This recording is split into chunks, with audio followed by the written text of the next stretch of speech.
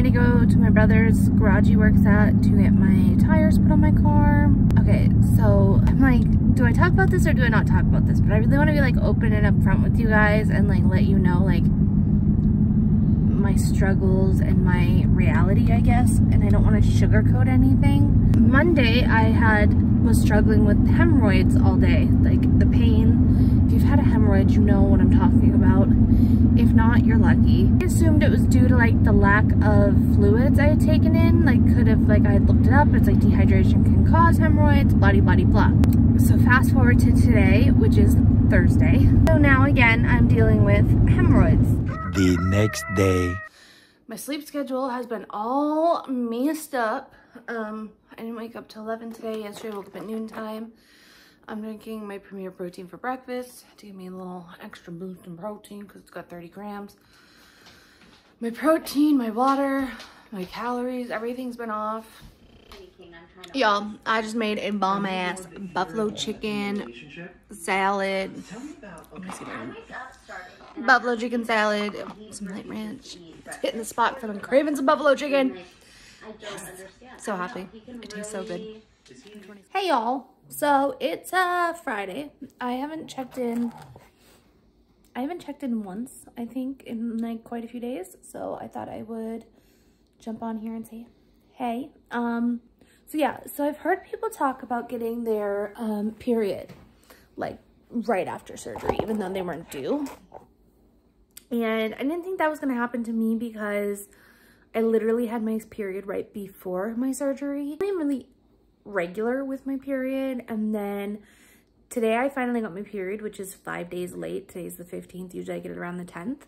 Usually it's the 9th, but like the 10th is like for sure.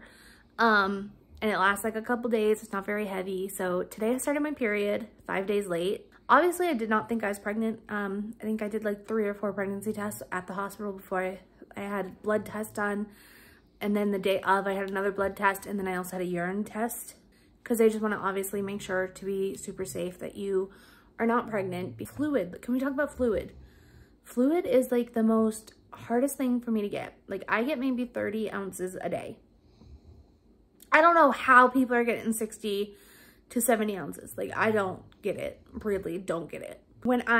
Before surgery, like my bad habits, I only had a drink with meals. Unless it was like soda or something, which obviously isn't good. I wasn't very hydrated. I didn't have fluids on me at all the time. If I got a medium iced coffee at Dunkin' Donuts, I would drink it for like 6 hours. Tank has slept like this since he was a baby, like on top of Grip like this. And he loves being under the blankies. So I just think it's so funny. He's 3 years old and he still does it. But yeah, no, my sleep schedule's been so fucked. Before surgery, I mean, I've always kind of throughout my life had times when I'd have a really messed up sleep schedule. Like, I don't know if it's insomnia or what. Like right now I feel tired, right? I'm like, I'm gonna take off my makeup. I'm gonna go upstairs and lay down. And that's what I do every night. Like it's only what, maybe midnight right now. I'm gonna go up, I'm gonna lay down, and I'm not gonna fall asleep until 5, 6 o'clock this morning. And then I'm gonna wake up at 1 o'clock. I want to get back into a point where I'm waking up at like 8 in the morning. Now I'm just sleeping through my alarms. When I first had surgery, I wasn't sleeping through my alarms because I'm a very extreme person. Like I was told I couldn't sleep for more than 8 hours because I could get blood clots.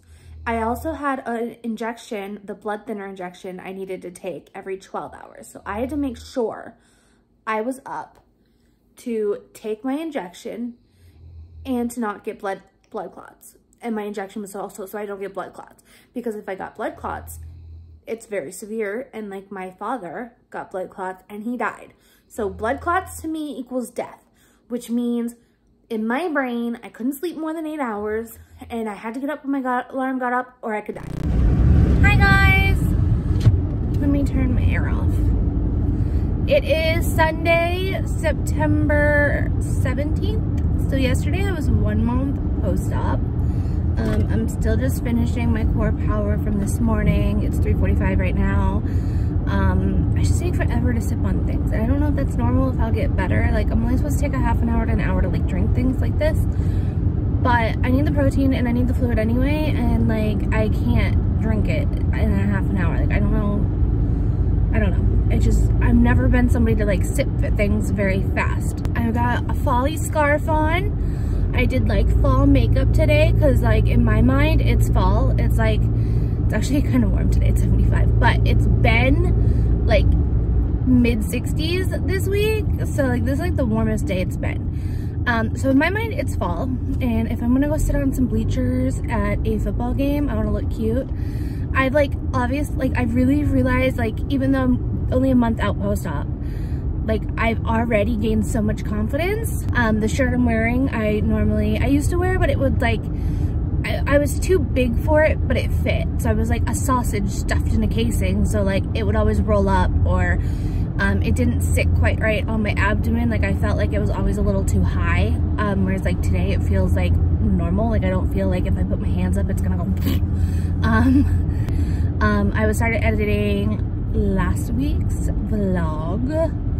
And I did notice, I'm gonna put that in here because I don't know if you guys noticed, on week 2's vlog, I put that it was September 14th. It was August 14th, not August, or September 24th is what I put. It was August 24th, and I didn't realize that until I started editing week 3 vlog, and I had to put August 30th.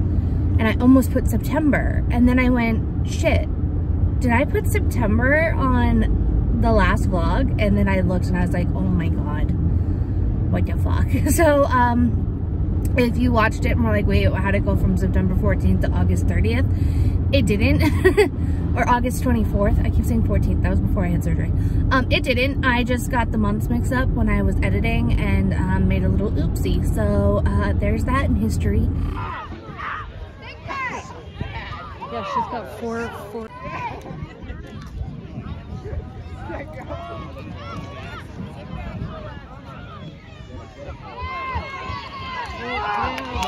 Come on, ma'am!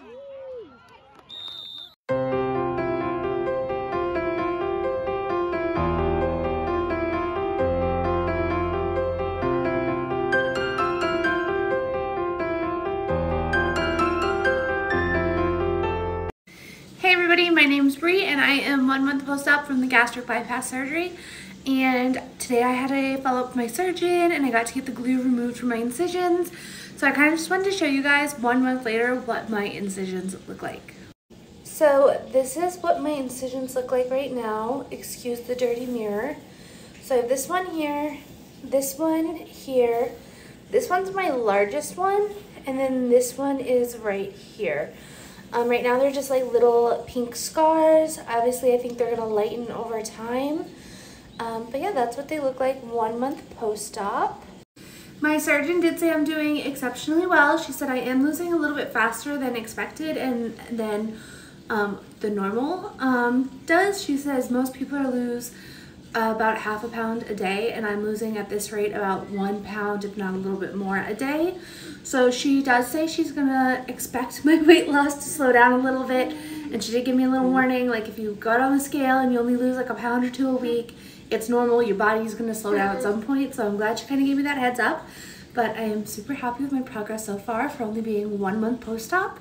Hey guys, so today is September 20th, 2023. I am 5 weeks post-op today.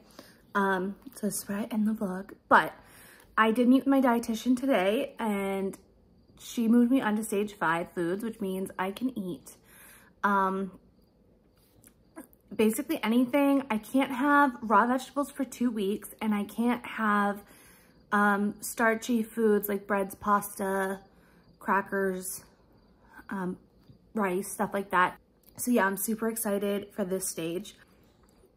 I made lunch. I got sausage, egg, potato, with a bunch of seasonings and some like 0 sugar maple syrup I sprinkled on there and cooked it in. It tastes delicious.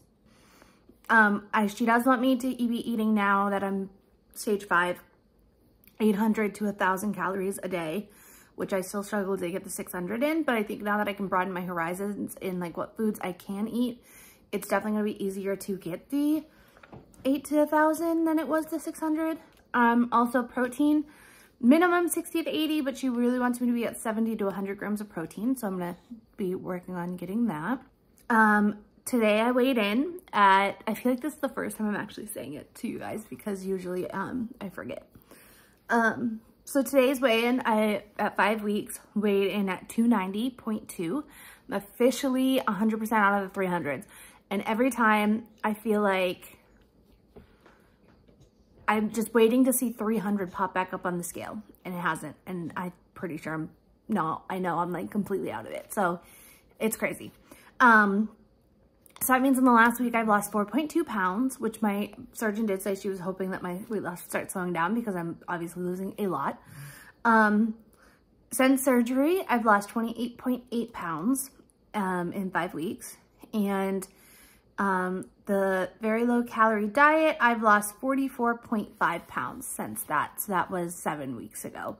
But I'm gonna end the vlog. So thank you guys for watching. Thank you for everybody that's subscribed. Like, honestly, I kind of made this YouTube just to keep myself accountable and like, so I can go back and see my journey and like remember where I came from and how far I've come and like, you know, what struggles I've had. And it's just cool to look back at those kind of things.